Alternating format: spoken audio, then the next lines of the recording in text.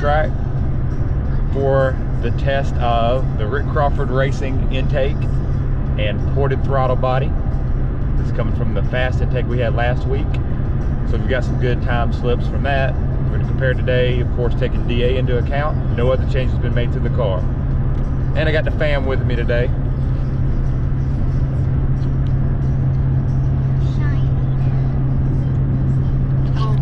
The whole family.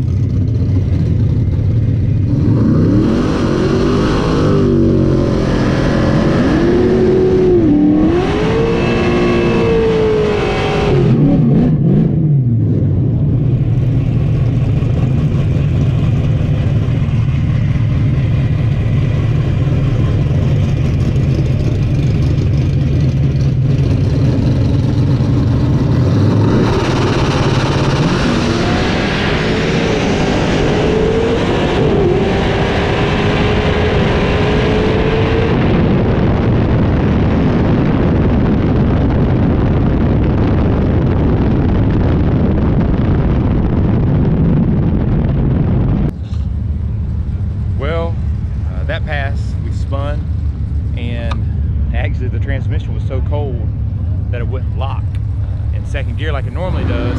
So I ended up hitting the rev limiter on the 2-3 shift. So got more heat in it now, and should have no problem because it did end up locking in third, but I'd already hit the limiter in second gear or on the 2-3 shift because the converter wasn't locked and it spun a little bit. So hopefully the second pass will be better. I was about a 10th off my best and a couple mile an hour down. So far, you know, nothing great, but we don't have a good comparison yet, so we can try to get here in a minute.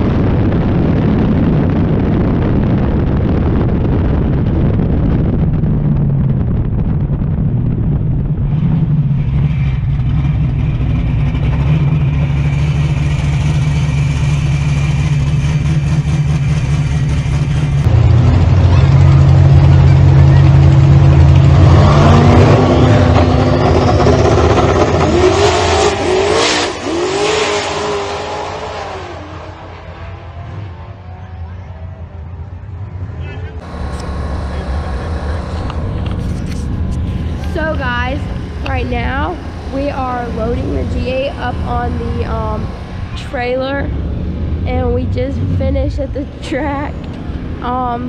It was good. By the way, there's this car beside me that says Naked Lady, but it's okay, we're not gonna talk about that. All right, just got back to the shop. It was real busy at the track, and it's my first day using this new camera I got for my birthday today, and battery died. So anyways, the second pass went much better.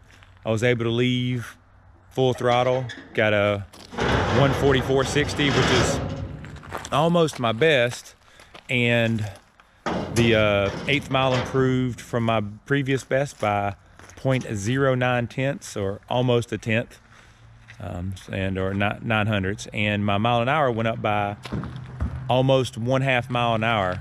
And like I said, unfortunately, I only got one pass, so I wasn't able to back it up, but I believe that we did see some gains with the RCR intake, and it is a ported and rotted one, and I do have a ported stock throttle body on there as well, as opposed to the 102 and the stock fast with the long runners that I had. So it looks like this is the best combo for it, at least for now, and I'm gonna leave it as such. It did feel like it was pulling a little harder at the top of the shifts. Could have been in my head, but I think that it's gonna be this way for a while, and at least we should be able to run the nitrous setup if we go back to nitrous with this one, as the fast 102 just didn't have the room in between the throttle body and the intake without pushing the throttle body into the air intake filter.